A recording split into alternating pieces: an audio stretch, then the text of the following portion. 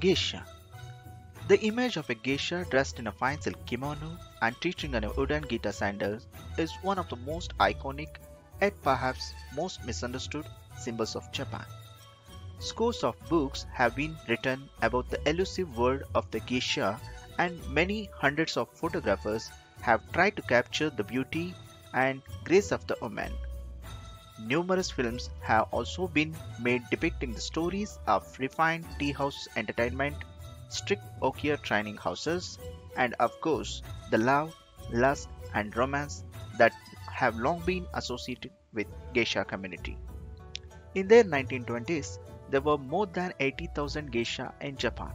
Today, based mostly in Kyoto's Hanamachi district, literally known as flower towns, there are fewer than 2,000.